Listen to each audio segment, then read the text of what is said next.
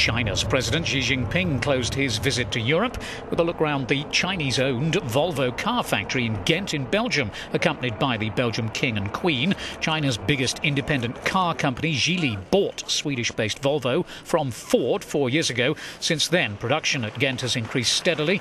President Xi unveiled the 300,000th car made there. Volvo's chairman, Li Shufu, says it is aiming for annual sales of 800,000 vehicles by 2020, almost double the level last year, helped primarily by growth in China.